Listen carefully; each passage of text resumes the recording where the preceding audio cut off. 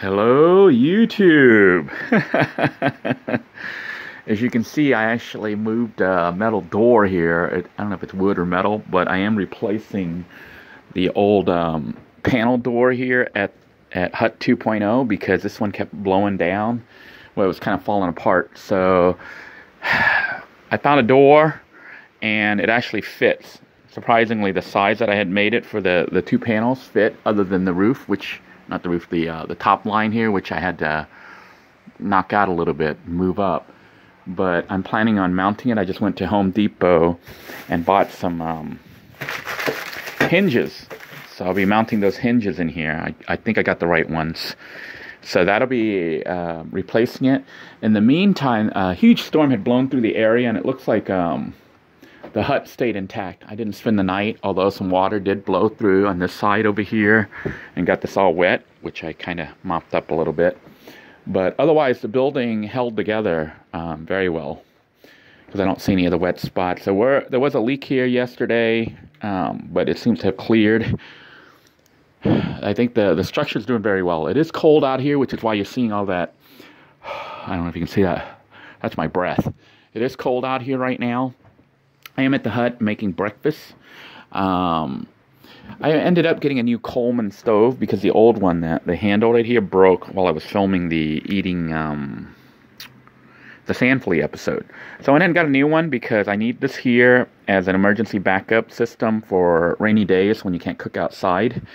So right now I'm cooking up some rice in it, and you can see my little onions have grown. I have pulled off the tip several times to eat, but I'm keeping it like that to grow new onion stalks. Anyhow, this rice is almost done. I'll be pulling it off the stove here in a moment. But meanwhile, I'm getting ready to start up the grill out here.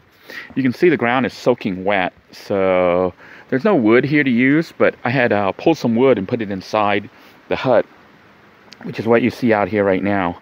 So we're going to be starting up the fire here and cooking up some pork chops. I don't know if you can see the delicious pork chops here from Walmart.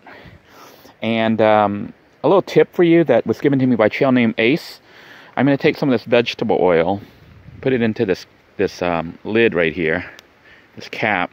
Then I'm just going to pour it over the wood and the paper here before I try to light it on fire to keep it burning. So I'm going to put a little bit of oil on there to make it burn better so it doesn't burn out, because I've been having issues with getting the fire to continue to burn. It looks like the rice is pretty much done. You can see the steam is still blowing out, so it's finishing up the last of the rice, evaporating it. So I'm going to shut off the unit and set the rice out to cool down. Well, it cooked extremely fast on this burner. You'll see a little bit more moisture. I'll let it drain out just a little bit more, maybe a few more seconds. And we'll go ahead and turn off the heat here. And what that does is that disconnects the butane canister right here. When you push down on it, it pushes the canister up this way and presses it in, and then releases the gas. So we can save our fuel, let it sit and cool down. I'm probably going to dry that off, wipe that down before it dries. But we'll go ahead and get the fire started so we can cook the pork chops on the grill outside. You might be wondering why I didn't cook the rice outside. I just didn't feel like it. I just wanted the rice cooked really fast. I thought I was going to have time to cook the rice and the pork chops at the same time, but the rice cooked a lot faster. I could cook the pork chops in here by frying it up on a frying pan, but since we have the grill out there and I have some wood here that I had brought in that's dry, I figured I might as well go ahead and have a grill. I'll grill up the pork chops because I love grilled pork chops and it tastes so much better. As you can see, I took some of the vegetable oil here and I put it into the cap. And all I'm going to do is just coat this a little bit. I'm just basically pouring it over the wood and the paper in here to help it to burn better. Because I don't want the fire to burn out before everything, the wood catches on. Now, you don't want too much of it because it'll go crazy. I think a capful may be enough. The idea is just to soak it a little bit and give it a little bit more oomph as far as burning. So I think I have enough. There's only one cap full. Then it's just going to be a matter of dropping a match in there, lighting it up, and letting it burn.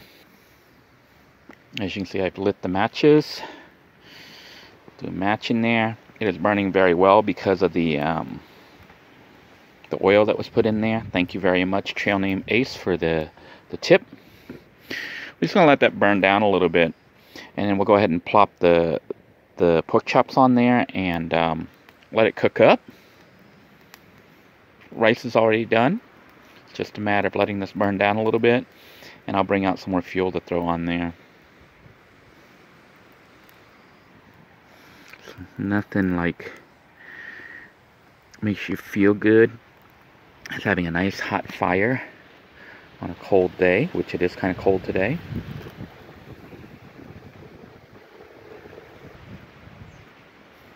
Alright, the fire has calmed down a little bit.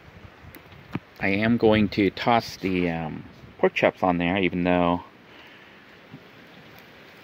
a lot of people will say you shouldn't do that. You shouldn't have the flames right up on the meat.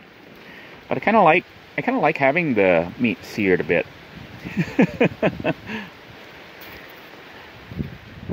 Yeah, so I can get this to go in there and then drop. There we go. Alright. We'll go ahead and I'm debating if I want to put the meat right on there right now or wait a little bit. Maybe I'll wait just a little bit and let it die down just a little bit. Of course, I could spray water on it a little.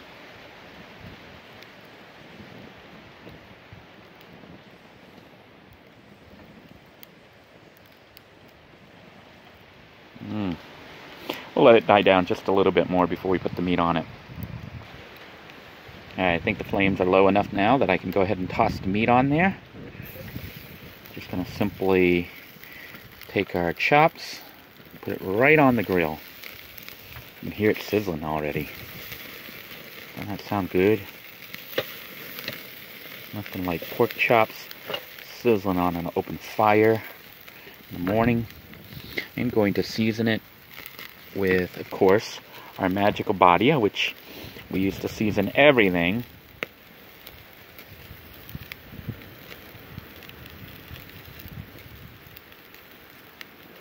Maybe I'll pour some soy sauce on it first.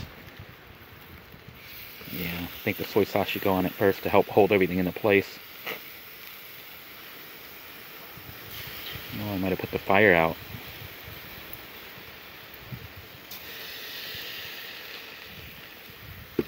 Alright. Woo! Now we'll pour some of our badia. And of course, our chopped onions.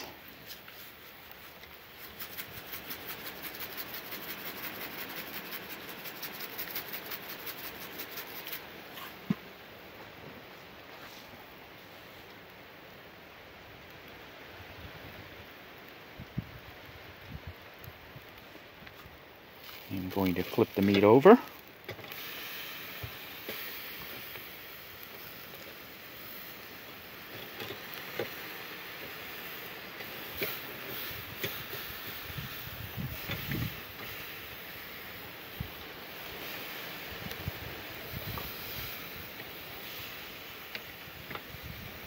All right.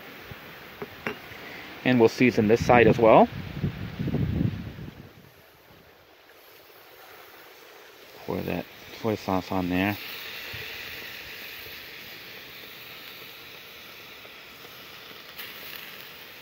All right.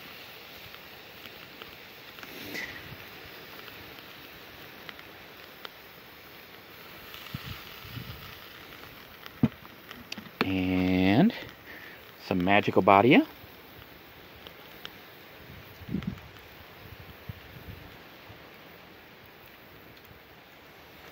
And of course, our chopped onions.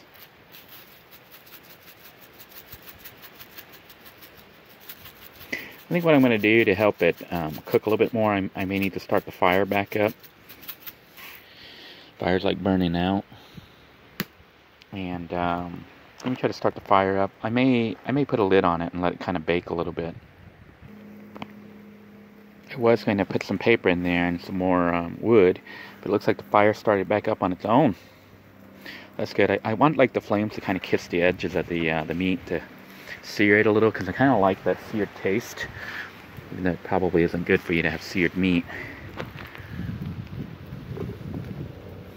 Yeah, but it looks like it's cooking up really nicely right now.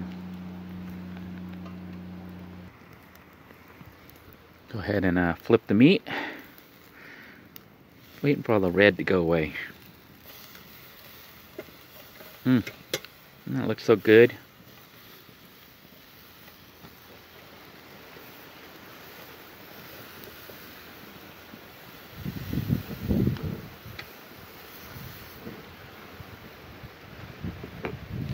I don't know about you, but I'm getting really hungry. I have decided to put the lid on it to let it bake a little bit. I might put the fire out, but maybe we'll just to let it bake. I want it fully cooked. There we go. Now we've got a little bit of,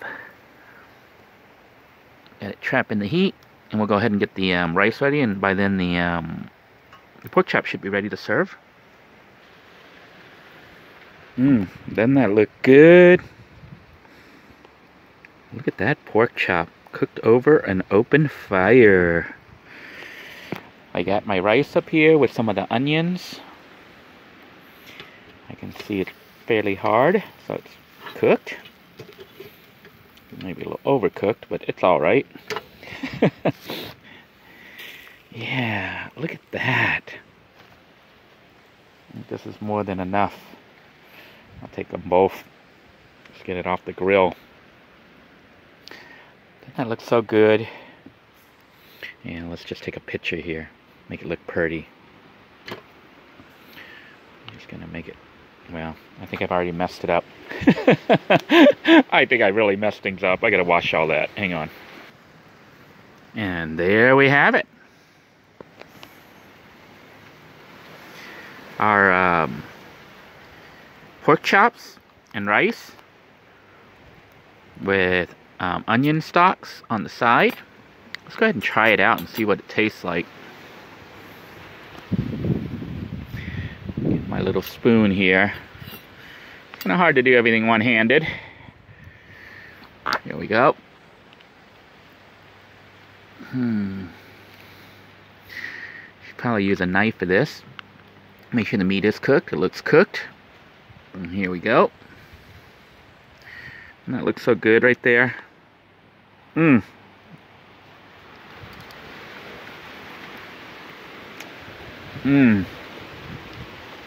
Grab one of these.